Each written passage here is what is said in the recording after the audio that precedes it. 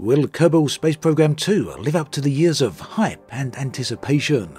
Well, I recently got hands-on experience with the game, so it was an excellent opportunity to attempt to find out. Here then are a few of my thoughts and impressions on my gameplay session. The session itself was around 2.5 hours long, so as we go through this video, do keep that in mind.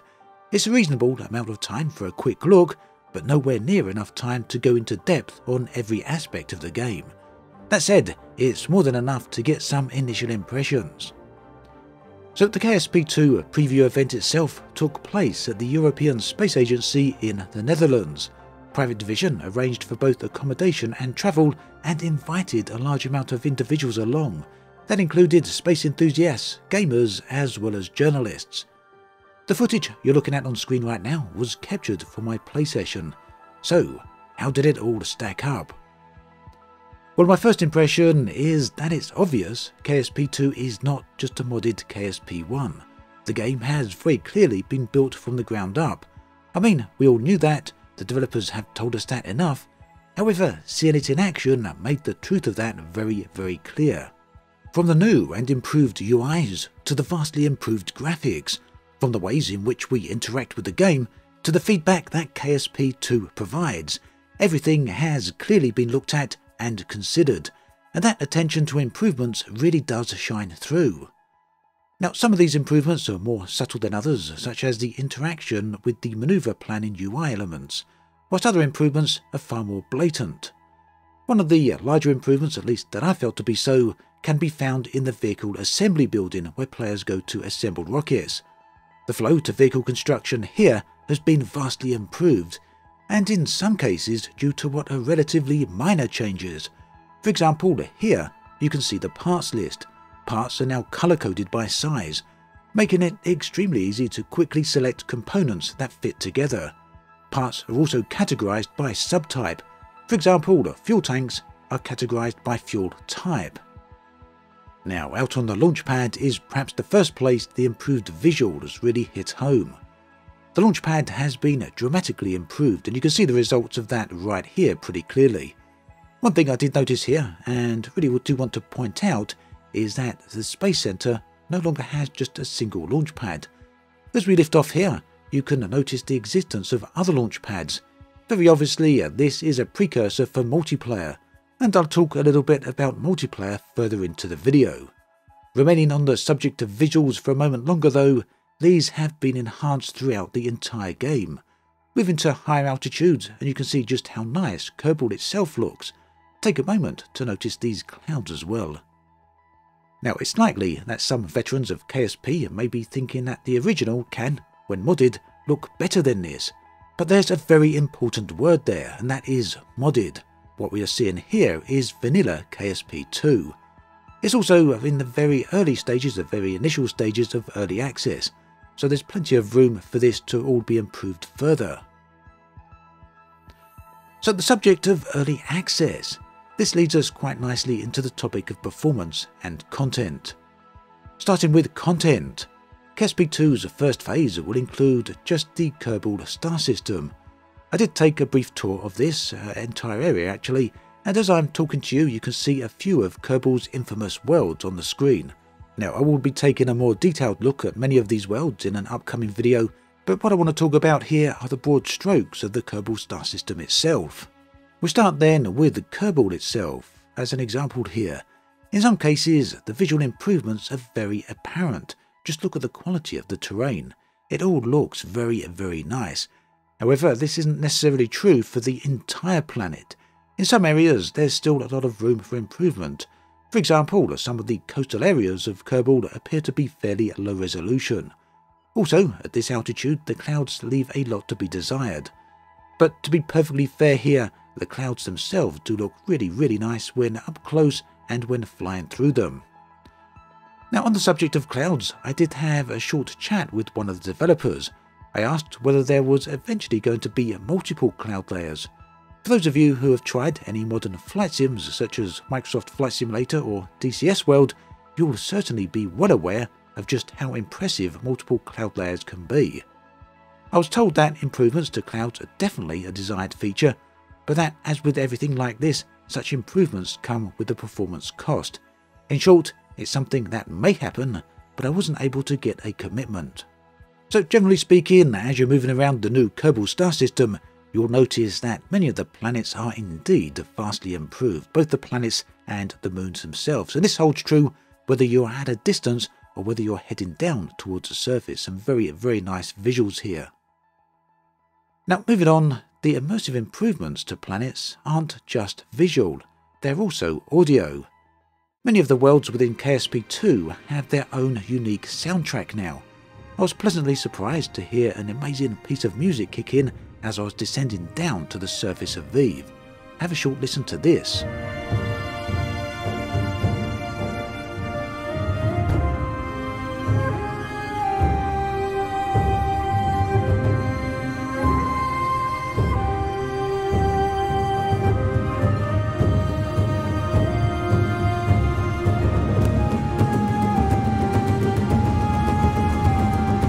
So I will play that track for a bit longer in my upcoming video on planets, but I think many of you will agree that it does indeed sound very good. Whilst unfortunately I didn't get the chance to check out many of the other worlds from the surface, I have been told that most, if not all of them, have their own individual soundtracks. Ultimately then, the important takeaway point here is that, as best as I could tell from my limited time here, the Kerbal star system feels pretty complete already. So whilst at this stage of early access there's still plenty of content to come further down the line, the Kerbal system itself is certainly already in very good shape. Another area I really would have liked to have looked at is a closer look at the Space Center, as well as a closer look at the parts list for the vehicles. Unfortunately, time constraints kind of put a stop to that, so instead we'll move on to another subject, which is the subject of performance. Whilst I'm talking here, I will show you the graphic settings on screen, so you can see the options that are currently available in the build that I had access to. So the topic of performance itself has certainly been a bit of a big deal over the past few days. At the end of last week, Private Division revealed the early access system requirements for KSP2, and many people have found them, well, a little surprising, shall we say. As you can see, we are looking at an i5 6400 and an RTX 2060 for minimum specs. What does minimum specs mean precisely?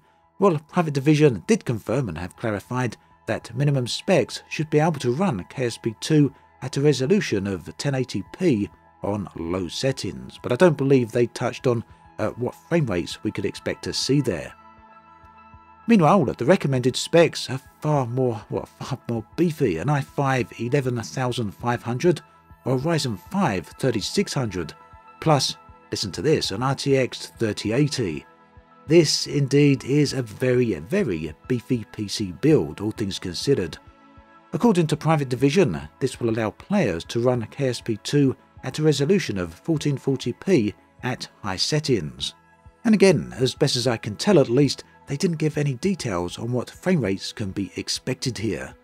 So for now, it's currently impossible to say how KSP2 is going to run in the real world, and there's certainly been an understandable outcry about the system requirements. However, it's also important to understand that this is the first phase of early access. Private Division have pointed out that optimizations will be happening further down the line. So whilst yes, early access looks as though it's going to be very demanding on hardware, at least in the early stages, it shouldn't be assumed that this also means that the entire game will forever require this level of hardware. For now then, rightly or wrongly, players should probably not expect the game to run buttery smooth on anything but the more powerful hardware. But all that said, how did the game run during the preview event? Well, my experience was that things ran very well, but we need to keep a couple of things in mind here. Firstly, it looked as though everyone at the event was running the game on the same hardware, and as far as I understand it at least, these are the system specs for that PC. A Ryzen 9 7900X, an RTX 4080 with 32GB of RAM. This was at a resolution of 1440p and I do believe with all the settings set to high. Now the game itself did run very well for me and I didn't have any issues. I also had no problems with frame rates, although that said, occasionally and usually in orbit, I did experience some micro stutters and hitching. These didn't go on for very long, and though it certainly didn't detract from the game, it was still noticeable on the few occasions that it happened. Another point I think it's worth making here is that I didn't see anything obvious that would make the game have such high hardware requirements. In short then, the game did run very well. However, the important thing to consider here is that I wasn't building huge ships built from hundreds of components. Yes, the game looked good and ran very well in a controlled environment, but we won't know for sure how it would run in the real world until the 24th of February. And really, we need to wait and see what happens when players start building these really huge and complex ships. Okay, so moving on to another subject and briefly touching on tutorials. Tutorials were an area which, when flying into ESA, I had every intent of trying the tutorials out in full.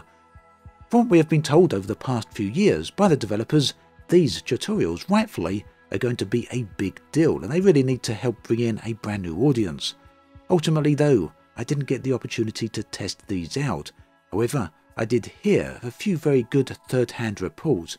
Not everyone invited to the event were KSP players or had experience with the game, yet even still, after watching the tutorials inbuilt into the game, people were able to successfully build and launch a ship into orbit, and that in itself sounds very promising, doesn't it? So there we have a bit of an overview of my time with the KSP2, and now I want to touch on a few of my final thoughts and give you a bit of a summary of everything that I kind of experienced. So from what I've seen, KSP2 is off to a very good start. The developers have very clearly spent a lot of time planning and thinking about how to improve the flow of the game. For the parts that I was able to experience, these improvements are all for the better. Now there are a few things that I was unable to find, such as the maneuver planning window from KSP1, the one where you can fine-tune your maneuver. It may be present within KSP2, but it wasn't obvious to me where it was. Likewise, there were some changes which players may find divisive. For example, the navigation controls of the ship now feel far more responsive. It's an improvement that I really liked and I liked it a lot, but I suspect that not everyone is going to feel suited to this and may instead prefer the navigation controls from KSP1. So that's not to say that the keys or anything like that are different, everything there is the same, but just that the responsiveness and the feedback felt somewhat changed and somewhat improved. I've already discussed performance. I think things are still out on just how well that's going to work. From what I was able to test, things did look good, but again, I think we're going to need to wait and see real-world experience before we get a true feel for that. The graphics, meanwhile, are very nice indeed. Although in the build I played there were some missing effects such as the re-entry graphics and water physics interactions, it's obvious that these will definitely come at a later date. Overall, the graphics have vastly improved and I really did like what I saw that was on offer, and these include the launch effects, the engine effects, the graphics of the planets themselves, and generally the entire field for the game. It was really very cohesive and was overall a really nice experience. Another subject that, well, pretty much everyone was very interested in was multiplayer, and this subject came up a few times, although it turned out to be very difficult to draw anything out of the developers on this. They did confirm again that it will be coming at a much later date down the line. They also suggested that the scale of multiplayer will be larger than just a handful of friends planned together. The subject of players being able to co-op together via controlling different space agencies did come up, and this seemed to be pretty interesting. Apparently players will be able to collectively work together, and think here of ESA and NASA working together on joint projects. It was also reiterated again that players will be able to compete on this front, although no details on precisely how that would work were given. On the subject of early access, so this is something which is certainly going to be somewhat subjective and everyone is going to feel a bit different about this. Personally, I felt that the current build has more than enough content in it to justify going into early access release right now. For example, there's plenty to be getting on with, learning and experimenting with. However, I will reiterate the point that I have made before. I feel that $50 is a very high price for an early access title. Whilst everyone will certainly have a different opinion on that, generally prices can be a subjective topic, I nonetheless feel that it is a little steep. And keep in mind that at this point there's still a lot of content missing. No science, no modding, at least not yet, and things like colonies and interstellar travel are coming later. So it's important to be aware that this game doesn't include everything. In fact, arguably, KSP2's initial build will have less content than KSP1. However, that's not necessarily a bad thing. This is early access after all. So if you don't want to join in on that yet, it's completely fine. And if you would instead prefer to wait for more content, then you should definitely do that. However, if you can't wait or would prefer to be in on the game very early, then the current version is certainly looking good. What's more, if the developers are able to deliver on their promises, then this game will definitely have a very long tail. There'll be a whole lot of updates coming after your initial purchase. Ultimately then, I had a good time with KSP2, and it's perhaps a very good sign that I found my time with the game a little too short. I would have liked much longer with the game, so yeah, a very good sign there as it was drawing me in. It seems to me then that KSP2 is certainly on the right track, and I'm definitely looking forward to seeing more. Meanwhile, do check out the video on the screen right here, where you can witness my first flight up into orbit and back again in KSP2. Do check it out.